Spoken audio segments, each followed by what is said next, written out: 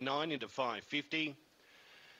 And to be fair, that is probably the story of the market as the rest are on the drift.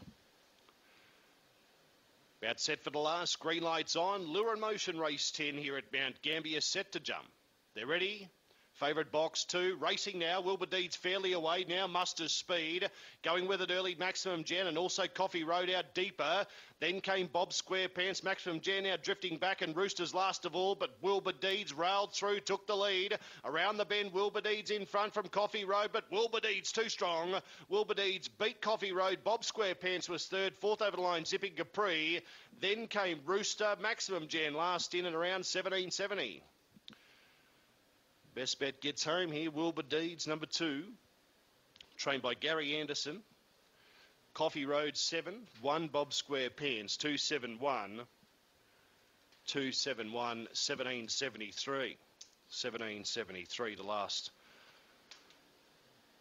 So 2 defeats 7. Bob Square Pants number 1.